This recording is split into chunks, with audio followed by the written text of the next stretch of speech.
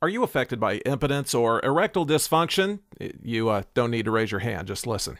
The fact is, one study shows as many as one half of all men around the world over the age of 40 are impotent at least part of the time, mostly at the worst possible time. Originally, it was believed impotence was caused by something psychological, but according to the Erectile Dysfunction Institute, up to 90% of all cases of impotence are physical. Turns out that high cholesterol, obesity, diabetes, prostate cancers or inflammations, and hormonal imbalances cause the vast majority of all cases of impotence. But here's the good news. Medical science has proved that all of these conditions can be virtually eliminated, even cured with a low-fat vegan diet. Sure, one of those anti-impotence drugs can get you through the night, but what if a vegetarian diet can address this problem for the rest of your life? Numerous physicians and nutritionists agree the best way to prevent artery blockage and numerous other conditions that cause impotence is to eat a diet high in fiber, things like fruits, vegetables, and whole grains. What these foods do is scrub the plaque off artery walls, which gets your blood flowing again, which gets your love life going. Again. For vegetarian recipes, please check out our site.